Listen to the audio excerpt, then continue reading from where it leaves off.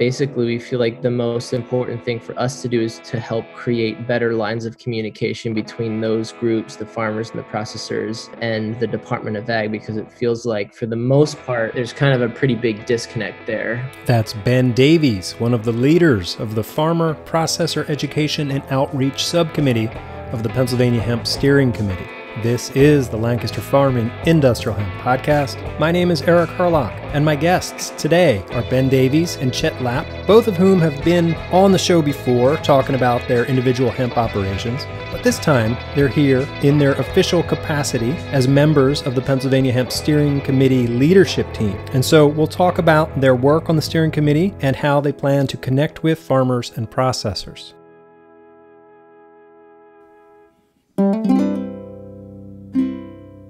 So before we get into today's show, I just wanted to address the fact that there was no show last week. I don't know if you missed me or not, but I missed all of you. So I'm back this week. I took the week off. I was convalescing after some minor surgery.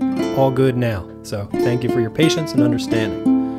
All right, let's get into some nuggets of hemp news. So first, Hemp Industry Daily is reporting that a town in North Texas, Wichita Falls, has authorized $2.8 million worth of incentives to lure Panda Biotech to town to build a hemp decortication facility. Panda Biotech is based in Dallas, and they are developing hemp facilities for premium textile-grade fiber and cellulose, and they've got machinery that will process approximately 10 tons of industrial hemp per hour. All right, good luck, Wichita Falls. Hemp Industry Daily is also reporting that there are 2 grant opportunities available for hemp farmers, but the application deadlines are quickly approaching. The first grant is called the Socially Disadvantaged Groups Grant, with a maximum award amount of $175,000, and is eligible only to co-ops, groups of co-ops, or cooperative development centers, which must be governed by a majority of individuals who are members of socially disadvantaged groups and are providing technical assistance to socially disadvantaged groups in rural areas.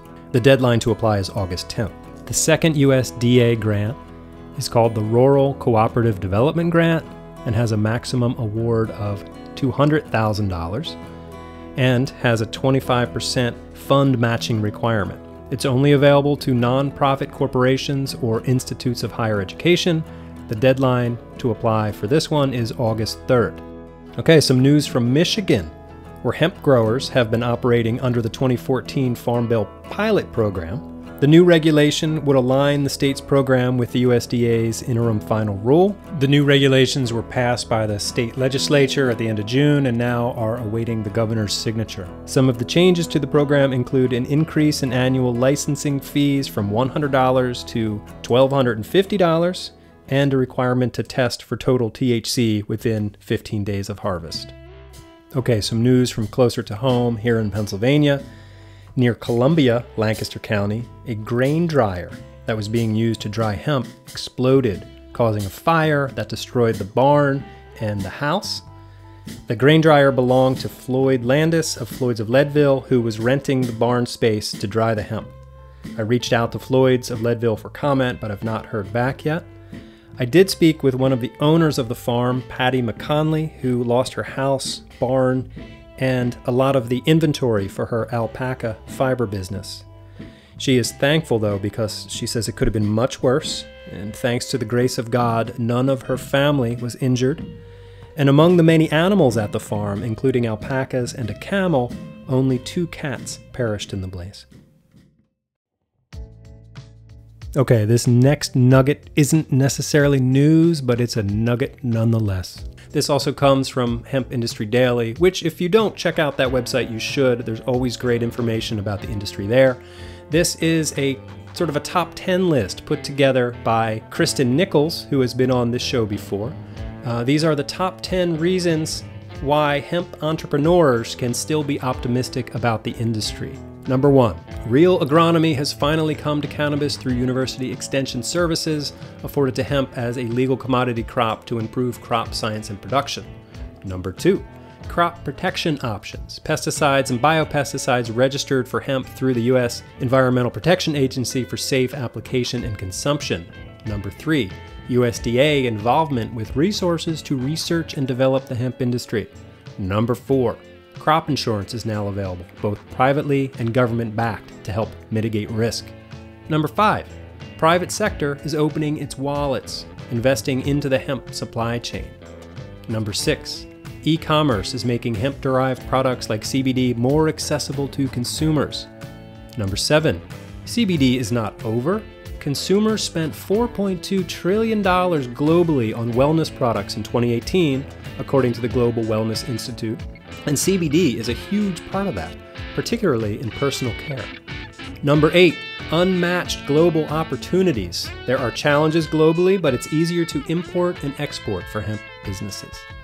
Number 9, the herd mentality. Companies are investing in new uses for hemp waste from stalks and the woody central core of the hemp plant, including for building materials to rebuild the economy.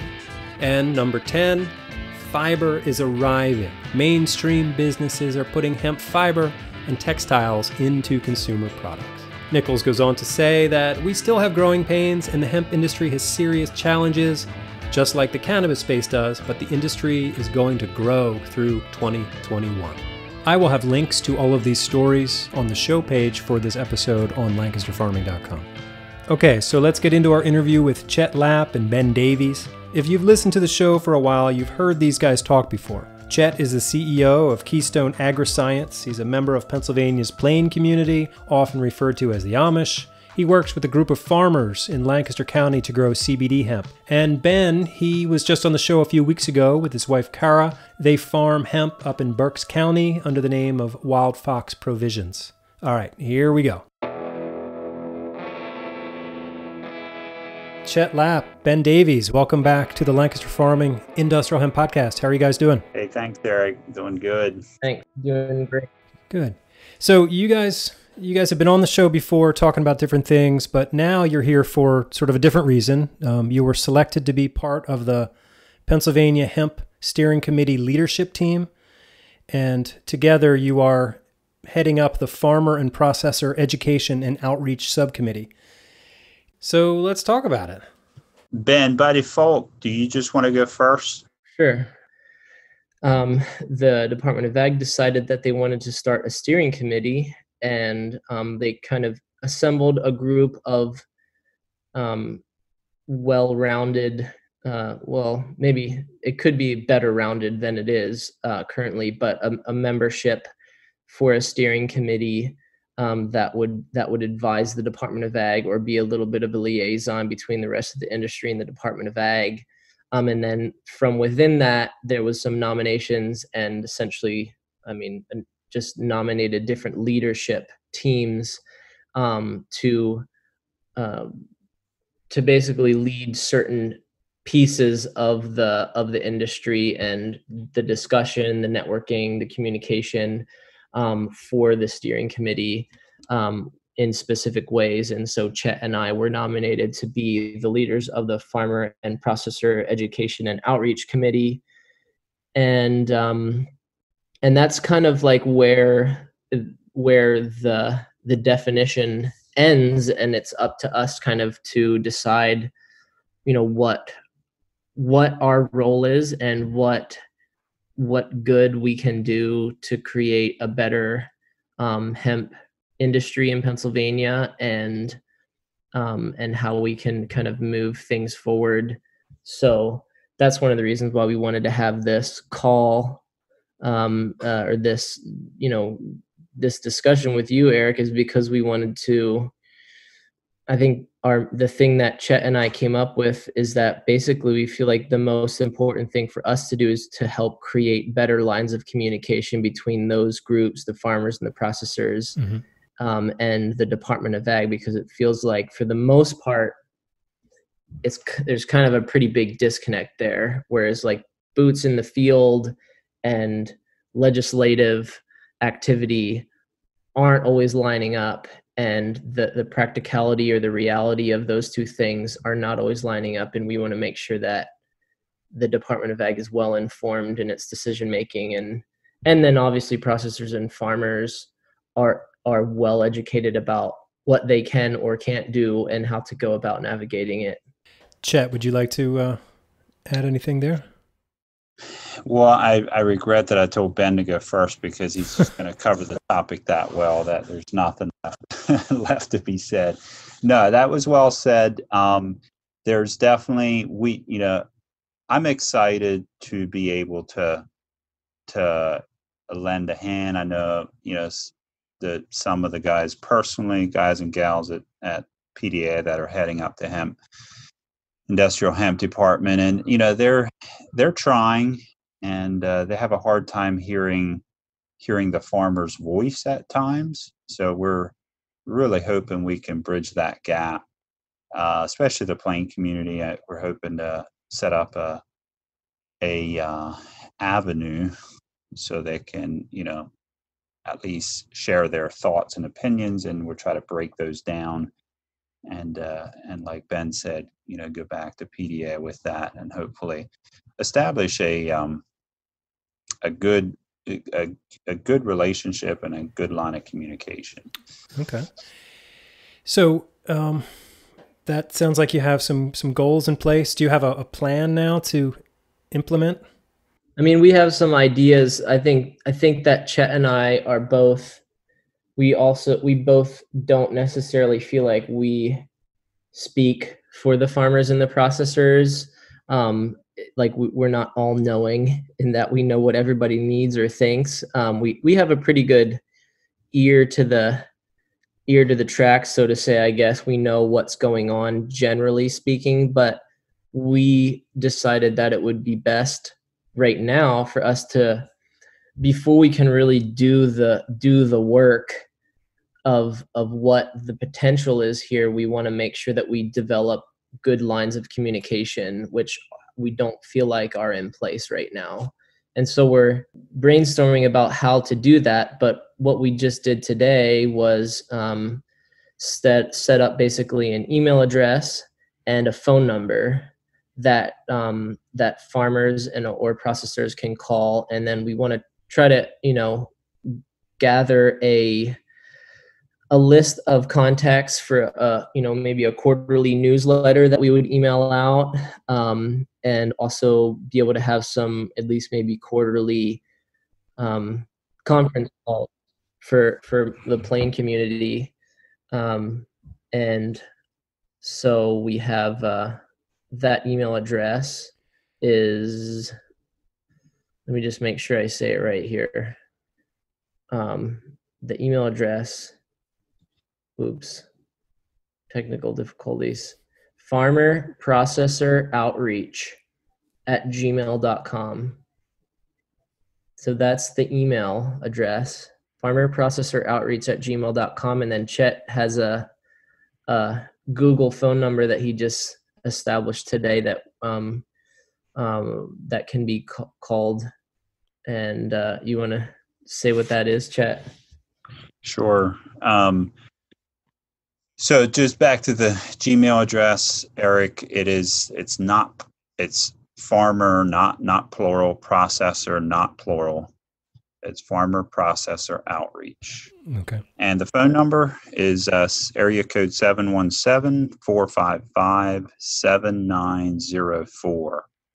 455-7904. Okay. And so farmers and or processors can call that number and leave a message and address their concerns. Is somebody going to be there to pick up, or is it always an answering machine? It's going to go to voicemail. Okay. Yep. Oh, I'm old school. I call it answering machine. Yeah, both are, we would prefer that way we can. So Ben and I will be able to sort them out together then. Okay, great. And try, if there'd be multiple requests, we would try to work with it that way. And you would encourage farmers and processors maybe just to call or email anyway, just to connect, whether you have a concern or not, but just to connect with you guys. We're going to send out, I think, an email blast here just to ask for contact submissions, essentially, so that if farmers or processors do want to be involved and do want to be able to relay things to us, since we have a little bit more direct line to the Department of Ag, that we want to make sure that we can aggregate those questions, concerns, and comments and be able to relay those efficiently to the Department of Ag and our contacts there. But also is just that we're kind of sending out the request email that we're going to send out an email blast requesting, but also, if you heard that email address and you want to be involved, you want to be in contact with any kind of like updates or news that might be happening, then if you just send an email to that email address or call that phone number and leave a voicemail with your contact information, then we'll be able to log that information and know that you're interested in those updates over time. Okay, great. And I'll put those, the phone number and the email on the show page for this episode, and maybe we'll stick it in the paper for this Saturday too, so people can see it in Lancaster Farming. That would be great, Eric. Mm-hmm. Yeah. So what are some of the other obstacles or challenges that you hope to sort of address with this committee? I mean, communication obviously is the first top priority, because we're not going to be able to get anything else done unless we've nurtured a little bit better lines of communication. So that's what our main goal here with this conversation is. But otherwise, yeah, I mean, I think that there's definitely some concerns on the legislative level. Obviously, we want to advocate for farmers and processors in Pennsylvania. I'll be honest, it's the elephant in the room. The medical marijuana program gets preferential treatment over hemp farms in PA. So why is there preferential treatment happening there? And what can we do to continue to advocate for hemp farmers equally as well? I think that there's a lot of loose ends when it comes to the processor side of things, and the handling of extract and all of those different things that are involved in that process of taking that hemp harvest and turning it into taking it in through various stages of the supply chain to, a retail product.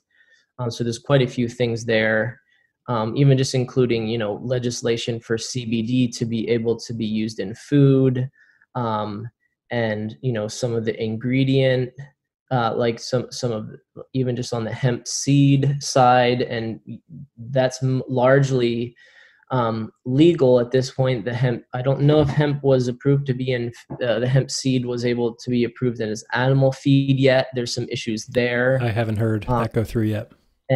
And obviously those are things that need to be moved forward. And then there's so many things regarding hemp fiber, regarding like building materials and approvals for,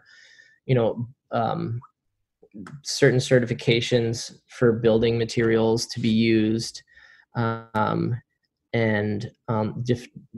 trying to establish better regional processors for hemp fiber as well, which is just kind of not really happening right now in Pennsylvania. So those are all things that we're concerned about, that we want to make sure.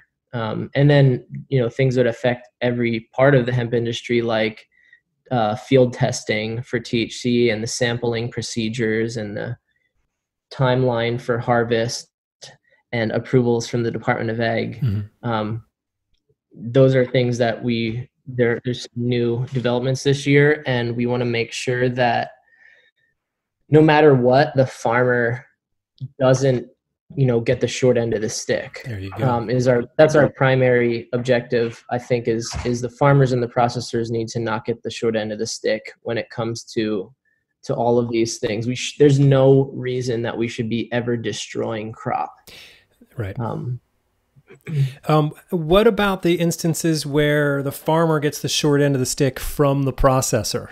Is that a concern too? Because I've heard some stories. I'm going to say another big elephant in the room is right next to what Ben said, is trying to protect the farmer here.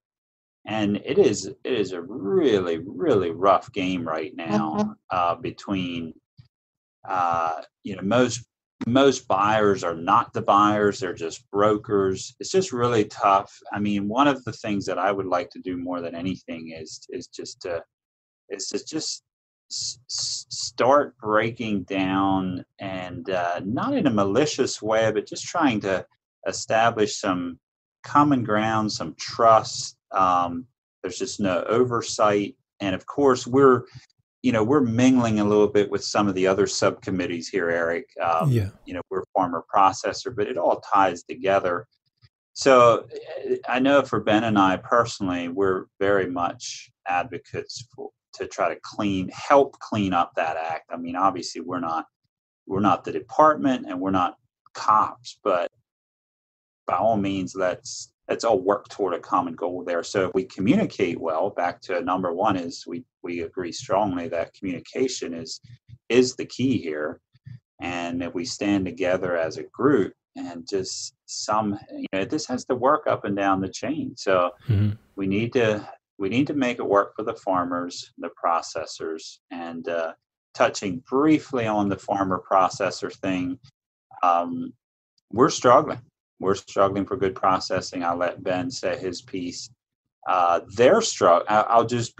I'll be nice about it. The processors are struggling too. It's a tough game to get started in, and they're starting from scratch. They don't have, but one thing probably the only thing I'll say is just do what you said you're going to do, and I think we can crawl out of this together. Yeah, getting back to what you said about establishing trust in there. I think you guys are perfect for this committee because of the work you're already doing. So you can lead by example. So I'm grateful that you guys are on this subcommittee. Well, thanks, Eric. Yeah, we're gonna keep trying. Yeah. So we've talked about the outreach part of it. What does the education part of this mean to you guys? I mean, for me, it's all integral. It's all integral there. I mean, establishing those lines of communication so that we can help educate farmers about program parameters. Like there's, one of the things we discussed on the most recent steering committee meeting here last week was that there's see if I can find the numbers here, but there's basically close to 550 permit holders in Pennsylvania this year, and over 300 of them are new permit holders. Wow. So this just a little over 200 that were renewals, but then over 300 of them are new permit holders. So people who've never grown hemp in Pennsylvania, at least before. So that's huge. I mean, that's a big leap in numbers of new farmers growing hemp in Pennsylvania. So there's definitely a learning curve. And yeah, would you guys get into educating like growing practices, or would you sort of just facilitate getting people into education programs run by other people? At this point, the latter. Okay. I am not in a position at all where that's not my wheelhouse. Right. I mean, I shouldn't say, I would have to reorganize my life a little bit. I can relate to that. Yeah, I don't know that this is necessarily, we don't see ourselves. I mean, obviously we have other businesses.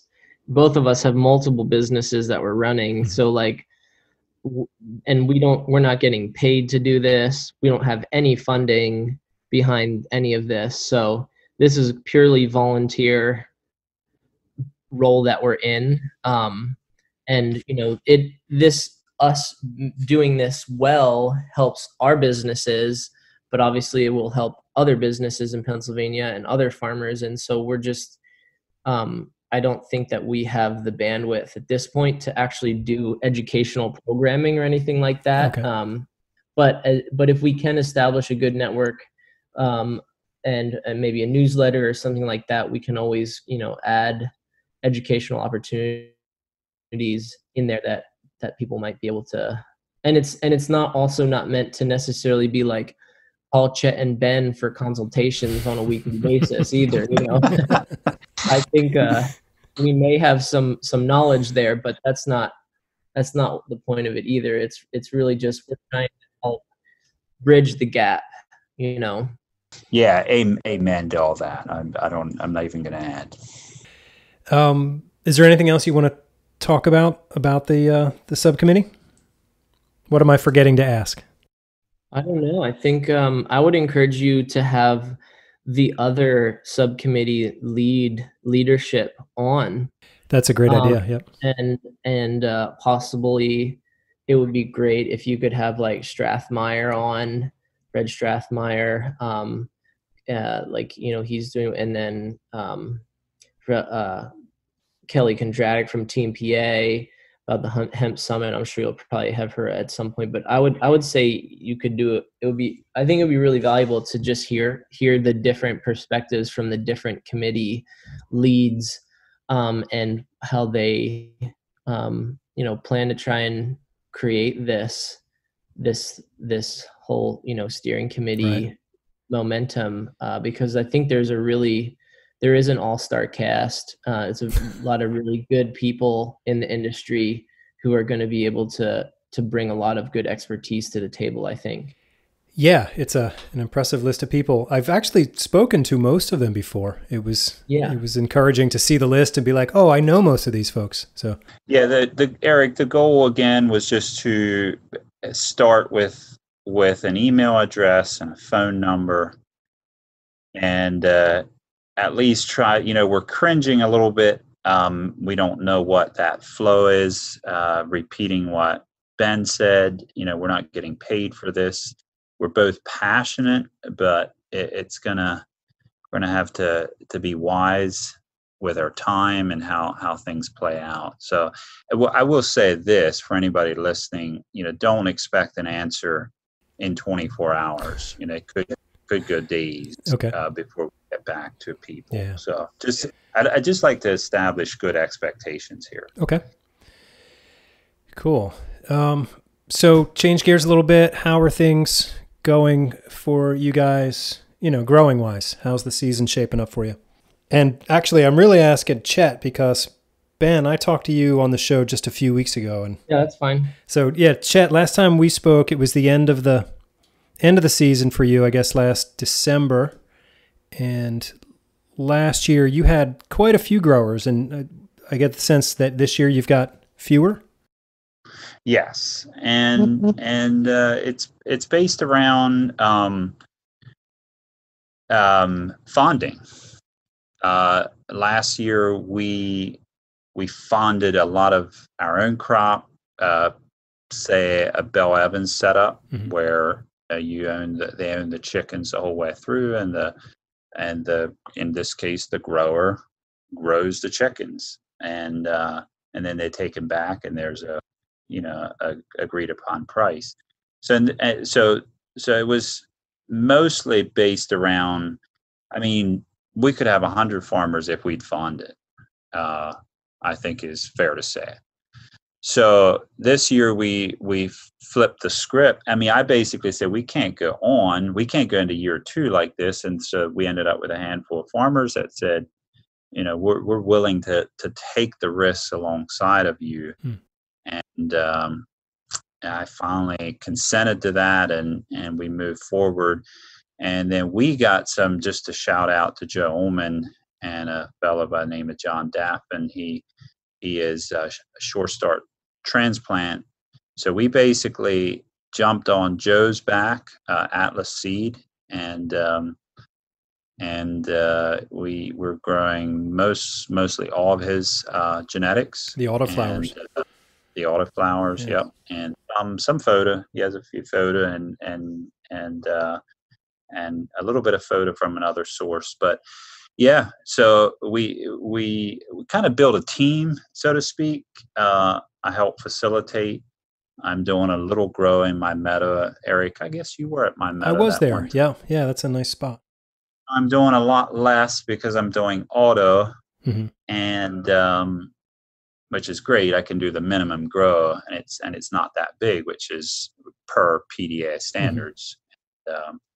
So yeah, that's what we're doing. So the farmer this year owns the plant, and we're facilitating, trying to build. The goal here is to build a co-op. Just start small and just kind of build it, if you want to say it that way. And we're working really hard at marketing, and I feel to put this in my intro. I'll just throw it in now. We are gearing toward, and this is kind of by default, the amount of biomass we have. We are working really hard at becoming a distributor, a supplier of the distributors. And like Ben's doing a lot of retail. We are also doing some retail. Our website's still not quite up and running. And but we're looking really strongly at doing wholesale tinctures, salves, and that kind of thing. So that is where we're putting the most of our effort. And I'm saying that for Keystone AgriScience. Do you find that hemp is gaining sort of more acceptance in the plain communities in Lancaster County? The sentiment is at an all-time low. Oh. Farmers haven't been paid well. Some have been paid a little. Investments have not come back. I think until the money flows, that it will be a little bit of a struggle. Overall, apart from that, a lot of people were helped. There would be a lot of, I don't know. There's negative and positive for sure. Okay. I'm not sure how to gauge that right. I would say from an investment standpoint, the sentiment is low. Gentlemen, thank you very much for your time today. Is there any last words? Ben, do you want to say anything before we close it up? No, I mean, I think we're good. I appreciate the opportunity, and we got it's another season, another new program kind of, it feels like. So just gonna keep trudging forward here and see what plays out. Right. I'm all in it together, and if you're involved right now, it's still the beginning of this industry. So you just gotta kind of play your cards right and persevere and be patient. Yeah, you said something key there. We're all in this together. So we're in the first inning, but let's do this together. Yep. All right. Well, Ben Davies from Wild Fox Provisions and Chet Lapp from Keystone AgriScience, thank you both very much for your time today. It's great talking to you guys again. You're welcome. Thank you. Thanks, Eric. Okay, so I'll list that email address and phone number on the show page for this episode, and we'll have it listed in the newspaper this Saturday. I encourage you to reach out to these guys, let them know your concerns, be heard, all that stuff. Okay, so before we go, I have one more thing to share with you. You might not be aware of it, but a couple of months ago, I started making this show available over the telephone. You can call 857-385-7946 and listen to the show. This might seem odd to listen to a podcast without the internet, but for a certain segment of Lancaster Farming's readers, this is the only way to hear the show. And I owe a debt of gratitude to my next guest for getting the ball rolling. Yeah, I'm David Stoltz. I'm in the Honeybrook area, and I have a small welding shop here. We do custom welding and repairs, and we have also worked on hemp equipment. We've built some new machinery. Oh, good. Okay, and so you were trying to listen to the podcast before, but you don't have a cell phone or a computer to use, and so you were hoping that we could somehow make it so you could call up from a regular phone and listen to the podcast. Is that right? That's right. Okay, well, how did you first hear about the podcast, and why were you interested in it? First of all, I saw the ads in the Lancaster Farming is how I found out about the podcast, and I had some interest in the hemp fields the last couple of years, and I actually grew about 30 plants last year myself, and then I got into some of the manufacturing part of the machinery last fall. And so you're a member of the Plain communities of Lancaster County. That's right. And so that sort of limits your ability to get onto a computer and listen to a podcast the way maybe an English person might. That's right.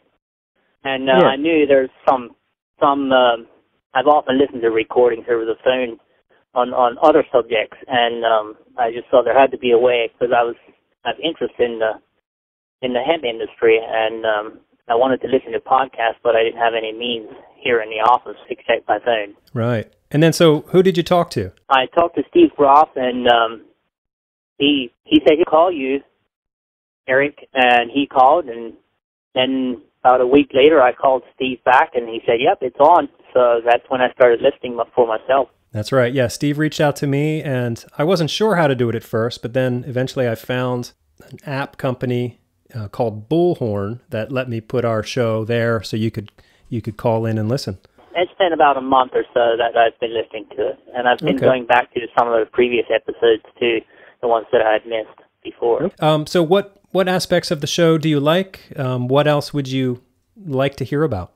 I really enjoyed the local ones, the one you had last week of the local people, and also it really sparked my interest that there's actually other machine shops that do custom work for the hemp industry. There's this one, I think it was in Lycoming County, that the brother said he had a local shop is working on a hemp harvesting machine. Yeah, that was Josh Lydecker up at Susquehanna Hemp. And that really piqued my interest, because I think it's awesome how this crop is allowing local shops, even not just the farmers, to be involved and bring out machines that large factories, production factories, won't be able to do in a short period. Right. Yeah. With a small shop, you can sort of prototype something and get it out to some farmers in a relatively quick fashion. Yeah, and it happened to us last fall for a couple of machines. There was a hemp plucking machine, and there's also hemp trimmers, which we build here in our shop, both of them, and we build them for other farmers. We really enjoyed that, and it was pretty hectic a couple of weeks, but it worked. So what's the name of your shop? Supply Hollow Machine. Say it one more time. Supply Hollow Machine. It's spelled S as in Sam, U, P as in Peter, L as in Lion, then E-E. Hollow Machine. Supply Hollow Machines. Okay, great. Is there a phone number that people could call if they wanted to hear about it? What's that phone number? Phone number is 610-469-4169. Okay, great. And just curious if there are topics that you would like to hear about in the future on the show. Well, the topic that interests me is how the farmers are getting paid and what's happening now, and also in what kind of needs do farmers see. I know there's a lot of hand labor, especially for the premium hemp flower. There's a lot of hand labor, and those hemp trimmers that we built really help to reduce that labor. What I like to hear about is the needs that farmers have in machinery. That's a bit of a niche that we have, is custom specialty equipment. Do you get a sense that the Plain communities are more accepting of hemp now? Yes, I do. It varies some, depends who you talk to, just like anywhere else. People have different opinions. There's not as much talk about it anymore. As it was last fall. Yeah. Since the coronavirus came about, there's not nearly as much gossip anymore, but the people that are committed to it are keep right on going. And I feel there's a niche here in our community to grow hemp. Mm-hmm. I feel we have the labor, and we're close to the soil. There's a lot of very good produce farmers in this area, and I feel they have a niche that may need to be filled. Yeah. How about hemp as a medicine? Do you get a sense that members of your community use, let's say, CBD for medicine? Oh, yes, it gets used. It gets used a lot, yes. Yeah. Have you heard any stories, like in particular, of someone whose life has been changed by it? Well, I know, and even in family here, my dad has some trouble with an ankle that he's used some hemp salve, and it has really helped. Yes, I know of different, just hearsay of different people that it has helped to take the pain and the swelling away. Right. Well, that's good. All right. Well, hey, I appreciate you listening to our show and for also getting in touch with me. It's great to connect with members of our larger community. You're welcome, man. I appreciate you taking the time to do this for us. All right. Thank you, David. You're welcome. That's David Stoltzfus. He's the guy who got me to put this show on the telephone. So thanks again. All right. Well, that pretty much does it for today's show. Thank you for listening.